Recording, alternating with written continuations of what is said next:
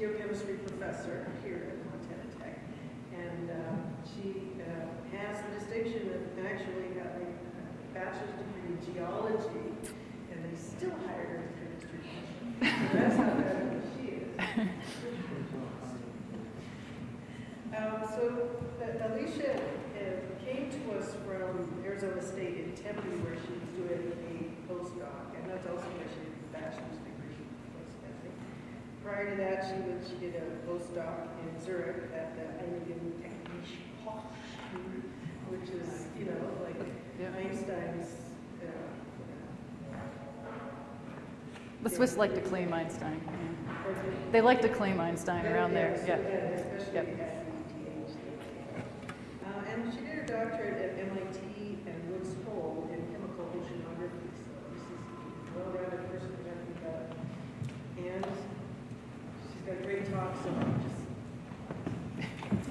thank you, Colleen. So today I'm going to talk to you about environmental dynamics and geobiochemical engineering from supervolcanoes to Silverbow Creek. Quick story, we named ourselves the Edge Lab, and then I realized that a colleague of mine was the Edge Lab, so we're now Legend. So the laboratory exploring geobiochemical engineering and natural dynamics. So look out for that. And I'm going to be giving this talk, but it is the result of the work of all of the students in my lab so far, including Renee, Georgia, Jordan, and Mackenzie, who have been working with me this past year in the lab. So here are Renee and Georgia next to a spring in Yellowstone, sampling, taking meter readings and sampling this spring. Here we are standing out with Joe Griffin looking at some hydrodynamic devices that have been in the ground, and here's sampling Silverbow Creek. And this is our lab crest, which Renee designed, and it'll end up being colored and get rather large as well. All right, so today I'm going to talk to you about a broad variety of things that we do in our lab, and it's all connected to what's happening in the environment.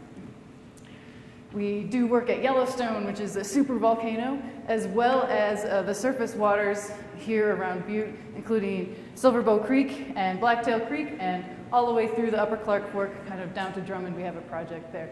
So here you'll see sampling in the winter down in Upper Silverbow Creek right there.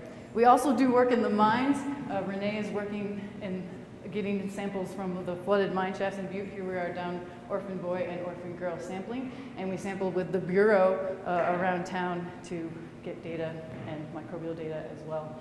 And we also have a project with Robert Pell, and this is Mackenzie and Jeremy. We had a summer research project where we are looking to help with phytoremediation using native plants and uptake of metals. So we started a project with that. So we're very interested in what's happening around town in the soils. Okay, so what is geobiochemistry? You probably heard biogeochemistry, which is when you're thinking about elements and kind of following them around in environmental systems. Well, geobiochemistry is thinking about the geology of a place, and what does that mean for the chemistry, and what are the organisms doing in order to live in that location. So that's geobiochemistry. We're going to use zinc here. Here's a zinc ion, zinc 2+, as an example. And then here it is in the environment, and here is an organism, a microorganism. And how is it interacting with this zinc? Well, it can take up the zinc, depending on whether or not this zinc is bioavailable to it, and it can use it in protein. So this is a protein that we found in a Yellowstone hot spring and modeled it using Swiss Prot, and it also uses zinc.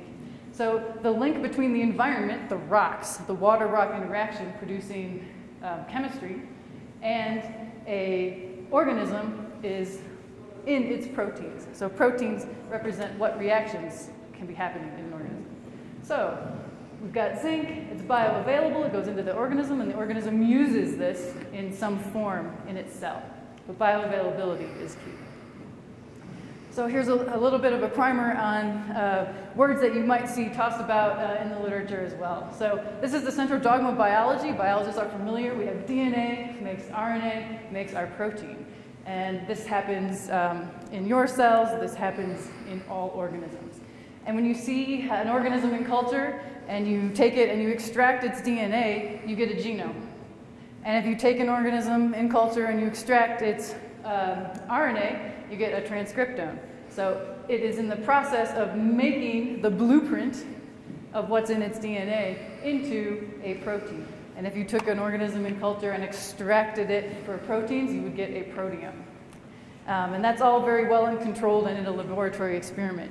You'll also see these words thrown around: metagenome, metatranscriptome, metaproteome. And what do we mean by that? Well, we mean we go to the environment, we take a scoop of something, like dirt, or we filter the water, and then we extract the DNA and the RNA and the metaproteome.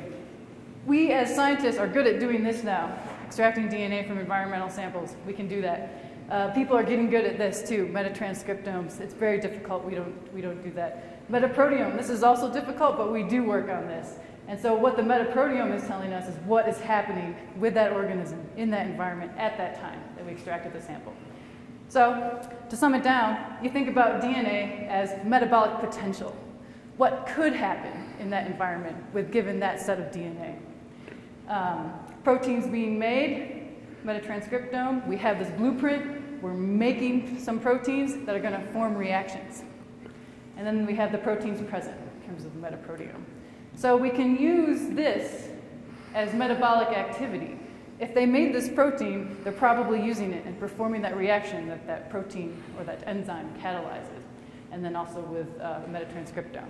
But in terms of DNA in the environment, a metagenome, metabolic potential, that kind of tells us a little bit of something about ecosystem health. Are those organisms there the ones that we expect to be there? And that is what we're working on with Silverbow Creek, Blacktail Creek, and all the way through the Upper Clark Forest. Is the system healthy down to the microbes? Okay. All right, so how do we characterize the water environment? So we go out into the environment and we're like, okay, what is happening? You need to be a chemist, you need to be a biologist, you need to be a geologist to understand what's actually happening in the environment. And so here we have Renee. She is sampling using the hydro lab over here at this time, and she is measuring in situ dissolved oxygen, pH, conductivity, and temperature.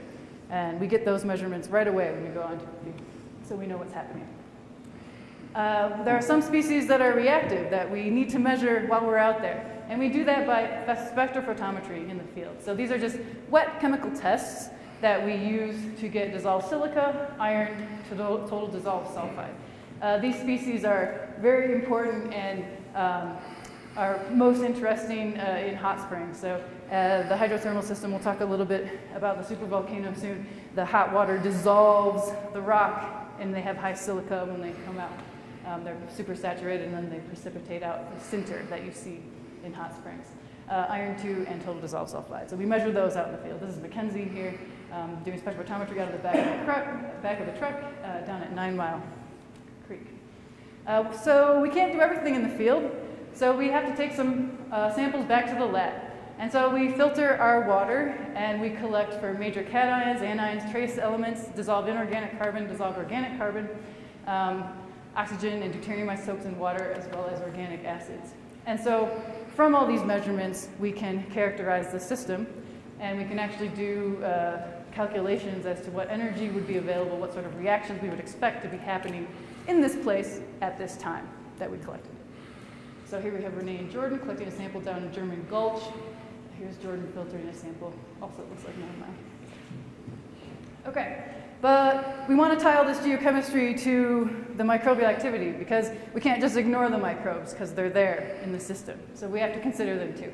And so we collect sediment as well as filtered water, and we extract protein and DNA from them, and we will try to grow stuff, culture them, as well as try to figure out about how many cells are there at any given time. Okay. And this is my environmental chemistry class out at Yellowstone. Here they are learning how to do water chemistry in the field, and here they're collecting samples for microbes here in the field. We're going out next weekend with the new environmental chemistry class. All right, so let's think about the environment. What do we have? So here's temperature on the x-axis, and here's pH on the y-axis. So I'm thinking about Earth here. So a little bit colder than 0, and then we get superheated above boiling Celsius. pH values from 0 all the way to 14. We might expect to see these conditions somewhere on Earth. And life on Earth, we've found all the way up to 122 Celsius. And this occurs with higher pressure, right? You can get the temperature to be higher, so like deep sea vents and down a hydrothermal system, a continental hydrothermal system, for example. And so we have a deep sea creature at 122 microbe. The upper temperature, or the upper pH limit for life, this is a little bit more difficult. It's kind of a tenuous sort of line. People can find waters like this naturally, but when people try to grow organisms like this in culture, it's very hard to keep the pH buffered, so that line is kind of unsure. Where is the upper limit for life in terms of basicity? Where are you? So you're here, humans, hanging out at about 37 Celsius. Your blood is like 7.2-ish, and your stomach. You can find your stomach down here, hydrochloric acid in your stomach, pH of 2. Okay, so now we're kind of grounded in our space. This is the ocean here. The entire ocean kind of ranges, you know, from cold to a little bit warm. pH value doesn't have a very wide range. So 8.2 is the pH for the ocean. We've reached the carbonate buffering capacity of the ocean with all our CO2 burning, and that's another story. But there's the ocean. So some other places that I've looked at are acid mine drainage in Arizona. So we have acid reactions here, as well as water nearby, covering more range. Swiss alpine lakes, when I was in Switzerland, I've worked on these systems. And those are near neutral, right, normal types of temperatures in the teens and down to 0. I've also worked on hot springs in Nevada, so these Great Basin hot springs going up to near boiling with a range of pH values. And Iceland, Icelandic springs, so we go all the way up to boiling, because Iceland is at sea level, so we go all the way up to 100. And then Iceland is basalt hosted, so we get higher pH values when we have water-rock interaction in a basalt. And then Oman, serpentinizing system. So this is one of the places that people are thinking about for origins of life along these serpentinizing systems. And so you get these upper mantle rocks, the Oman ophiolite, and then the water comes through and interacts and comes out with a pH of 11.5, which is pretty basic. And this is the system that you would look at if you were kind of interested in this upper basicity limit for where life is occurring. And Yellowstone. So Yellowstone is my favorite. Maybe I'm a little biased, right? So Yellowstone, you can find an environment in Yellowstone that represents almost anything that you're interested in, right? So say you want a particular iron to molybdenum ratio at a particular pH, you could probably find you a spring in Yellowstone that has those conditions. So that's kind of interesting. So this temperature pH space, it just represents chemistry, which is usually in n dimensions, right? So at any single one of these points, every single one of these is a point in the environment. You have all these different parameters that could occur at that place. So Yellowstone boiling is 92.5, so it goes up to here, and we don't get quite as basic as Iceland because of the host rock that we have at Yellowstone. All right. And then environments that I've looked at for trying to get proteins out of them to understand how those microbes are interacting with the geology, with the water chemistry. I've extracted proteins from a wide variety of environments like this.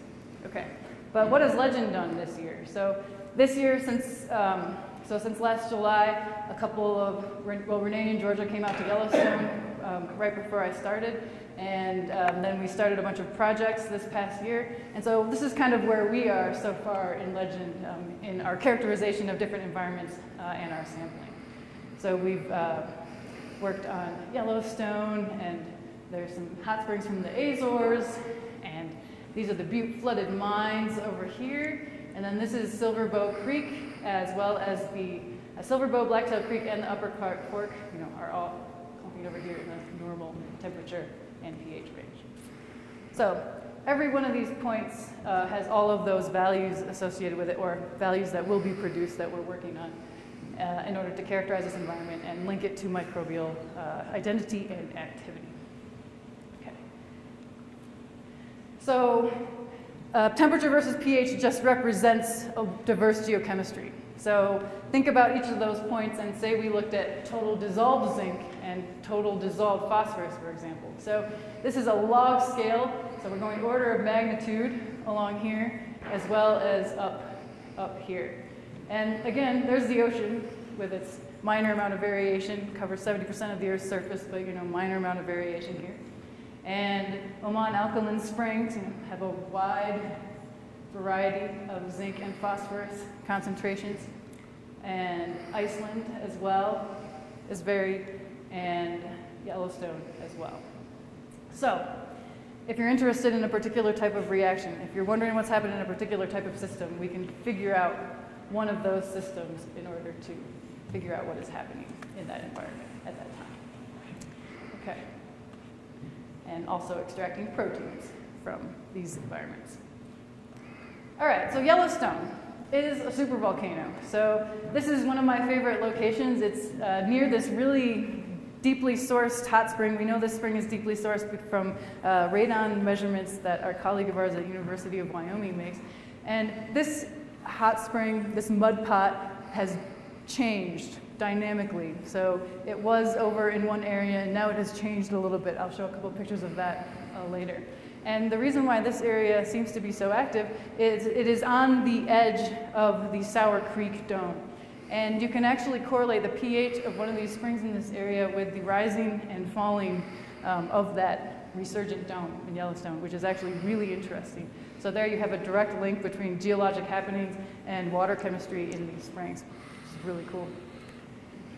So here's the Greater Yellowstone ecosystem. If you haven't checked out the May 2016 National Geographic article, Joe gave me a copy of it. It's awesome. The whole thing is about Yellowstone. And so we have the Greater Yellowstone ecosystem, and we're outside of the Greater Yellowstone ecosystem.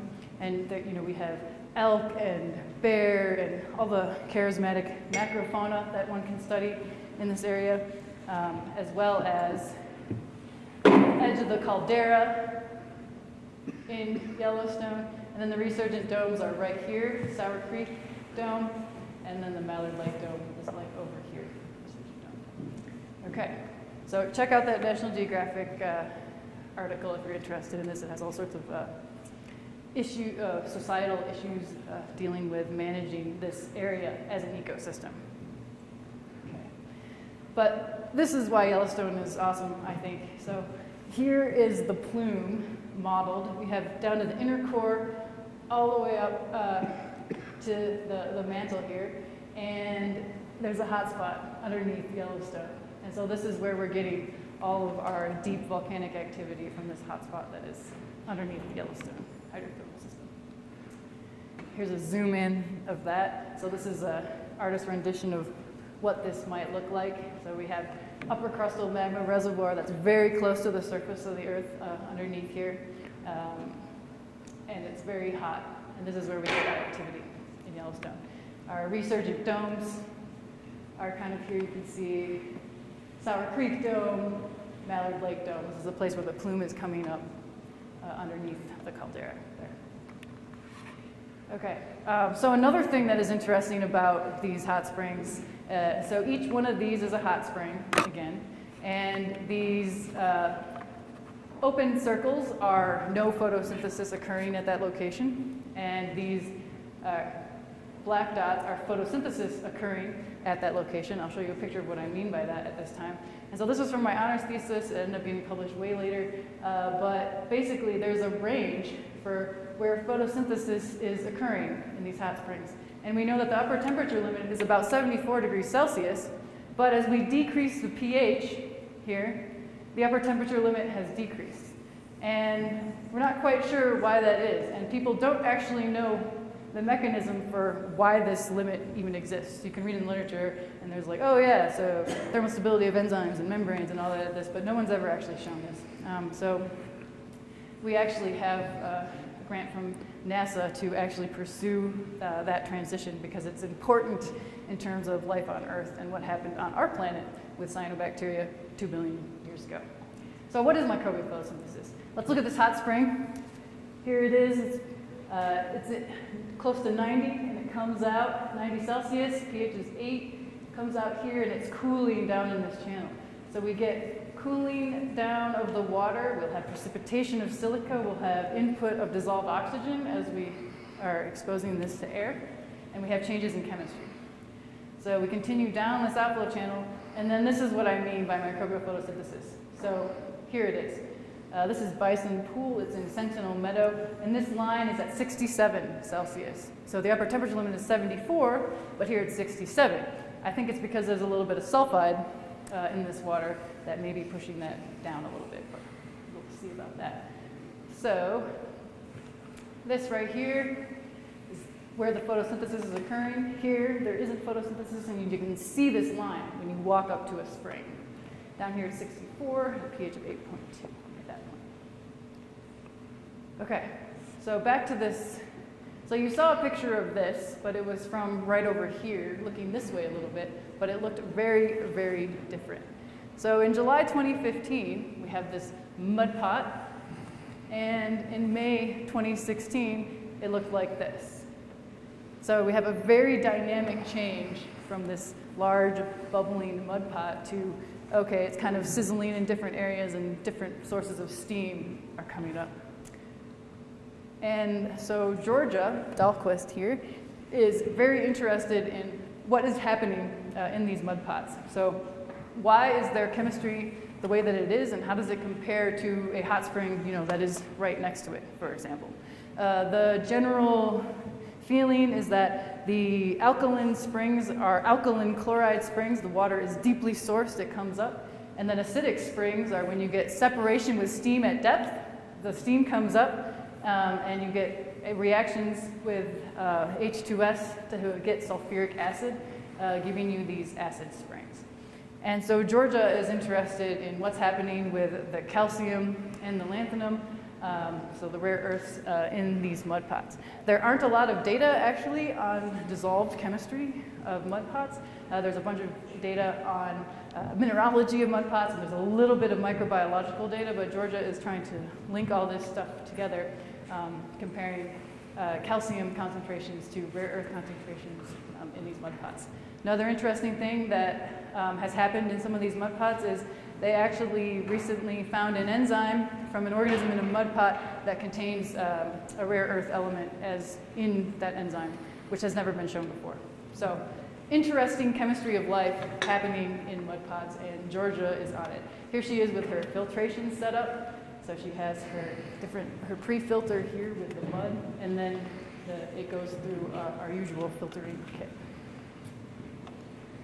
All right, so flooded mine shafts. So we're moving away from the salt supervolcano to locally in town. Here are our legend sampling down in the mine shaft. So this is from Renee and her work locally in the mines that we do in coordination with the Bureau. So they come out with us and we get to sample with them, which is awesome.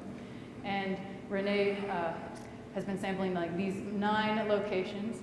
And from Chris's work, we know that there's a variety of chemistry as we go across town, right? So closer to the Berkeley pit, we have more acidic waters, and it's less as we go this way. This is the groundwater divide that Chris has labeled. So let's look at some of the water chemistry that we see in these 3 mines here. So metals, we've got the Kelly mine. So this is millimolar on the y-axis. So this is zone 1, closer to the pit, acidic, and the pH is 4.65 here. And this is what we see in terms of concentrations of some of our metals in there. So high concentrations of iron. So zone 2, we'll move out a little bit, so slightly more towards neutral. And the scale, we have to zoom in here because the Kelly mine has so much iron in it. So let's zoom out to look at this in millimolar scale. And so the Anselmo and the Stewart have lower amounts of metals, and we have that change in pH here. Which metals have we been looking at? So here's our periodic table. We've been looking at transition metals, aluminum and arsenic as a metalloid. Renee has been looking into the GWIC data with help from Gary Ecopini, and these are the Bureau data over time, starting in 1985 and coming on towards the present in terms of arsenic. So this is micromole per liter. And so the Anselmo arsenic concentrations have changed over time in the Anselmo. So Renee is currently working on her microbiological extractions for DNA so that we can actually see what organisms are down there hanging out, performing reactions in these flooded mine environments. Okay, so moving from the mines out to the surface water. Okay, so we've been looking at the Silverbow and Blacktail Creeks as headwaters of the Clark Fork. And what we want to do is we want to figure out, so what organisms and diversity of them do we have in Silverbow Creek? Is that normal? Is that not normal? It's probably not going to be normal. And so we picked 5 locations, and we've been sampling them regularly since we started last November. And we're going to see how healthy the ecosystem is in Silverbow Creek, and how does that change with the seasons. We're also going to look at microbial activity. We haven't gotten that far yet. We're still in this phase of extracting DNA from these.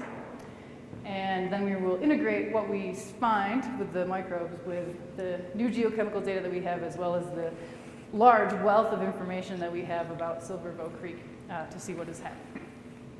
Okay, so we have to consider the microbes because they're a vital part of a healthy ecosystem, and they can change as the ecosystem changes as well.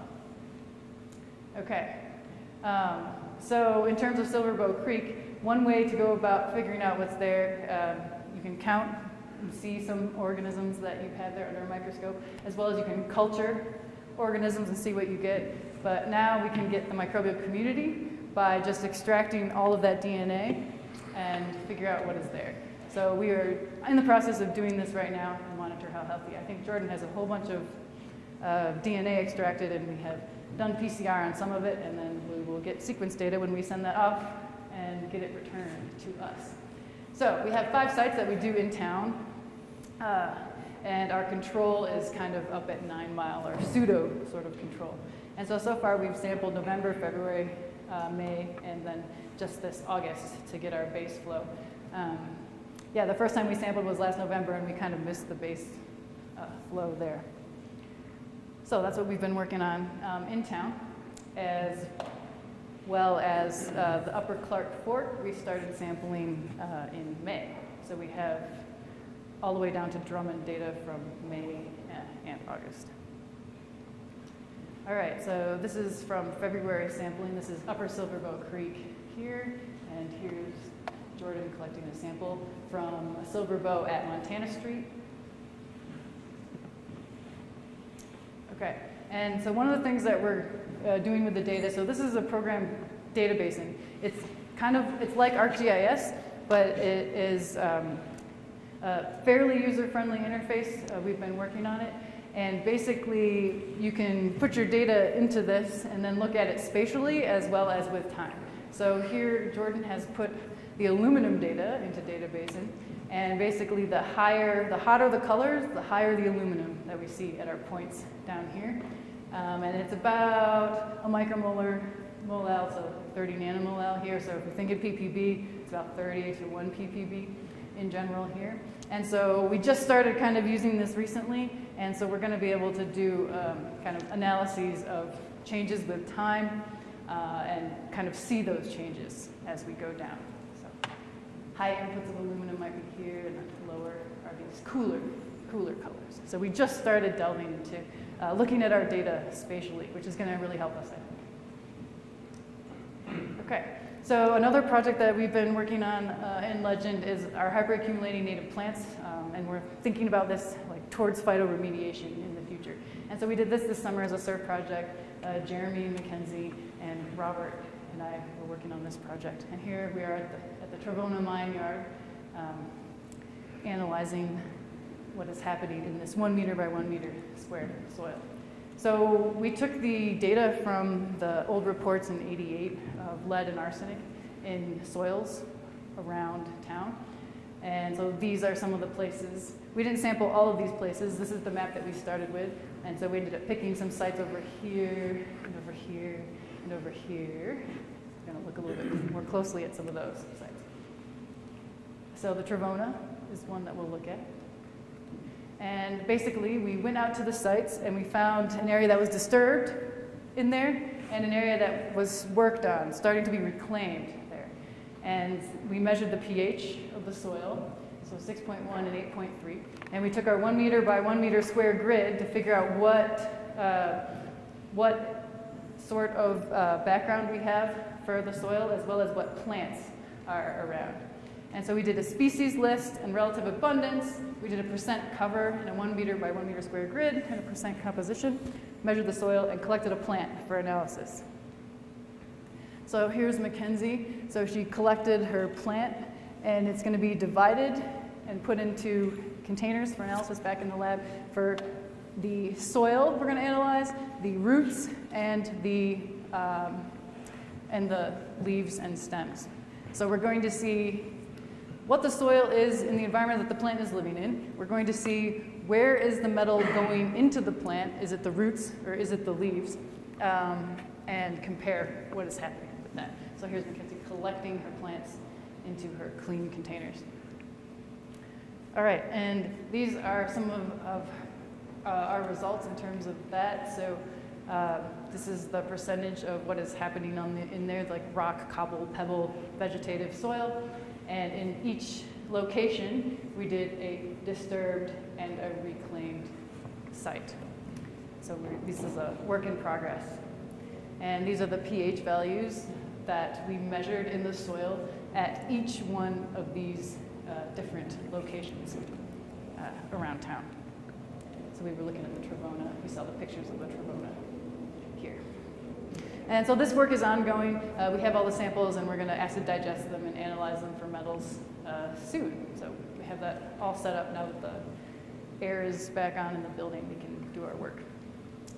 Okay, so today we kind of talked about some different environments ranging from the supervolcano in our backyard all the way to what our water system is doing because of the flooded mine water that we have. And so we're trying to figure out how is the water interacting with the rocks in that area, and how are the microbes interacting with the water that we get from the rocks. And so eventually we'll be able to link microbial activity, what is happening with that microbe, with the geochemistry in these sorts of different environments. Okay, and here are people that are doing all of this work in the lab. So we have our master's students, Georgia and Renee. Recently, Shanna, Mallory, and James have joined the lab just this year, so we'll get them started on something interesting. And Jordan and Mackenzie have been working with me all year, and undergraduate Cynthia has just joined our lab for this year. So more good work to come. And I need to thank everybody that's been helping me out. This is not an all-inclusive list, this is just a start. So we've got Joe, Steve, Chris, Anna, Mark, Robert, Joe, everyone at the Bureau, Ted, Gary, Mitt, Jeremy, and Jackie and Ashley analyze our samples for us. Very timely and very helpful. We work with Jerry Downey as well. And then some of the data you saw towards the beginning were from my postdoc work, so with Everett Schock and the GeoPig group at Arizona State. Okay. Oh yeah, so funding.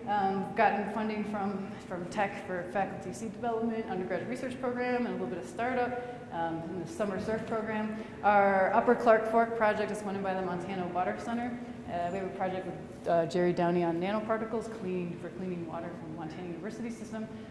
Jordan has gotten a fellowship from EPSCoR for the summer.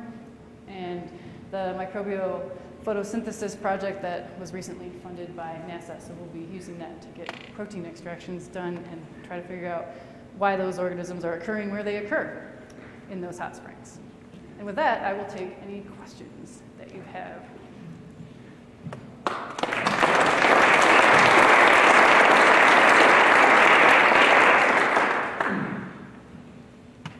No questions? Colleen, yes.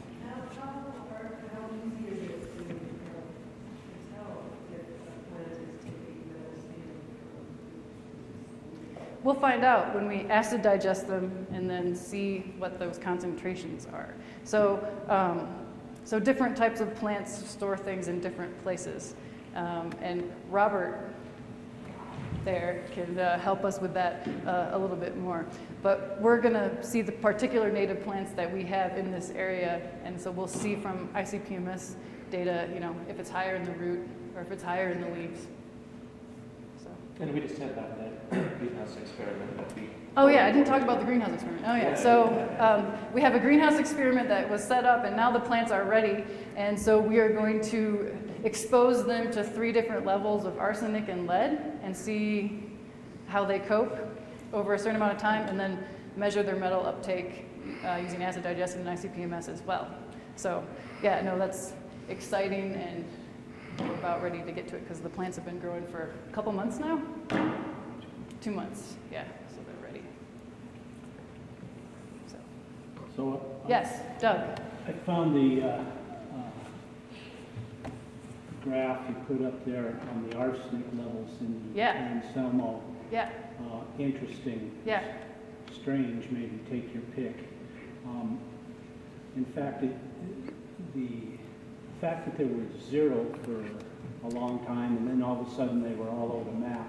I don't know if that has to do with an analytical thing or not. Well, that's my question. That doesn't really look like a natural process to me. No. Does anybody, and some of the, and I guess that was Bureau data, does anybody? It's Bureau data. We should ask the Bureau. Yeah. No comments. I would just say that I know they got a big upgrade on their ICP-MS. Was that year? In some year. In some year. In some year. I mean, it could be why, It but could be why. the thing is that these waters have to be diluted down before we can put them in the ICP. And so, you know, they're pushing their limit Detection of limit, yeah. detection back in the 90s, you know. Yeah, And no, they this get is. a better instrument, so maybe that's part of it. But I am not sure. So it's something good to look into. When I look at data like these, I think analytical limit is the first thing that I think about. Yeah, usually you have a Yeah. flat line. Yep. Yep. I was also wondering if there are variations in the depth of the sample, rising water levels. I'm wondering if there's Right. much difference between the surface and that depth in the water. In the mine shafts. In the mine, yes. We've had problems, I've had a situation one time where they took samples from the same well, and one time they had high levels and one time they had low levels, because they actually, the sampling well would actually penetrate the shaft rather than been in the state of the well. Yeah. Be very quick. Yeah, I'm not sure. So each of those data points, Renee, probably have a depth associated with them. Yeah. So, Can I comment? yes, please. Okay.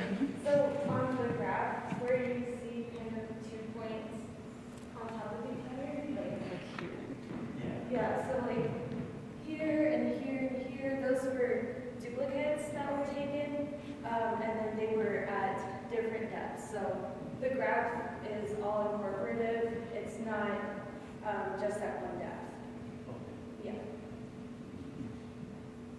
Cool. Well, I mean, besides that, between 2006 or something, there seems to be a real change, a very real change in there. Yeah. What's the EPA level of arsenic? I mean, is it way off the chart in one direction or another? So, yeah, there's a drinking water standard, and yeah, that's PPB, and yeah. That's thousands, So micromole is ppm, so we'd have to multiply by.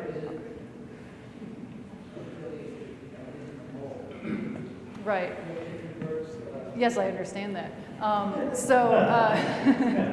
Yeah, so I don't remember what it is,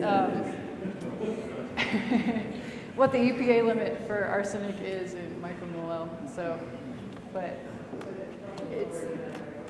it's lower than that by quite a bit, but I don't remember exactly what it is in micromole. It's 10 parts per billion. It's 10 ppb. Yeah. That's by mass. Okay. Yeah. Multiply it in the head. Yes. Do you know, you were talking about the photosynthesis in Yellowstone and you saw different regions for photosynthesis. Do you know how many species or who is adding to that photosynthesis? Is it a data that is... Yeah, so those sorts of data are now available. And so basically so cyanobacteria only occur down to a pH of like 3 or 4-ish. So the limit of where cyanobacteria occur is in question. And the eukaryotic organisms tend to be the photosynthesis that is occurring at the lower pH values. So algae, kind of like green. yeah, so there's cyanidium is one, and then there are other types of algae that are acidic that are at those environments, yeah. And then the cyanobacteria are at the more basic, at the higher levels. And so we do see a little bit of that of separation by species. Yes.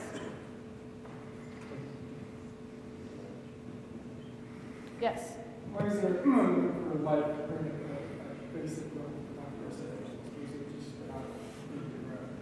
not So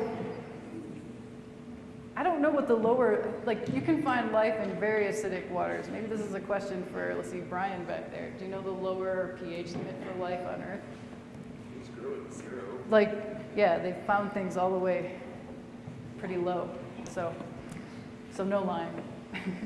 So I'm sure there's stuff like even growing in Rio Tinto that are acidophiles. So I don't know why that there's a, well, that's just the way that I plotted it to 0. Basically. So things can live in all sorts of wild environments. You said, Yes, Chris. I think you said in this slide that people are thinking these hot alkaline areas might be where life forms. Yeah, serpentinizing And ideas. why is it better to be alkaline for that?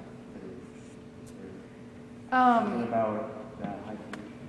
Yeah, so there are different ideas as to why the alkaline is better than acidic, and it's basically has to do with some of the reactions that occur there. But the other thing,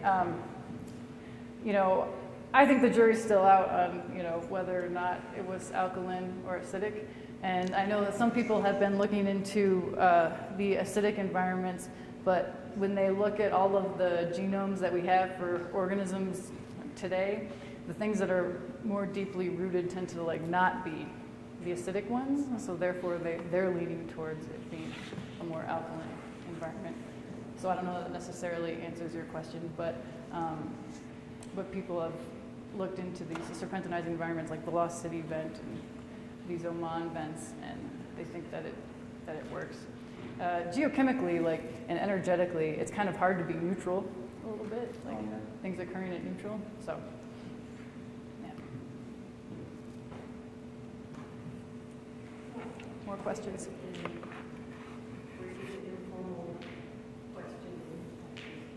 Okay. Sure.